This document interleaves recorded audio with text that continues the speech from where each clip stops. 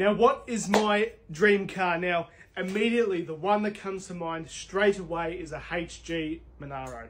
Or a HK, any of those sort of shapes, I think they are absolutely gorgeous. Doesn't really matter to me if it's a 6 or an 8, but that series of car is just such a good looking old classic Australian car, and that's the one that comes to mind. This is a photo of baby Deacon sitting on my grandpa's 351 XY ute. Unfortunately, that ute is long gone, but I would absolutely love an XW or an XY Falcon.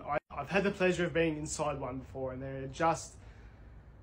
I don't even know how to explain it. If you've driven one, you know what I mean, but there was something special about them, and I would absolutely love one.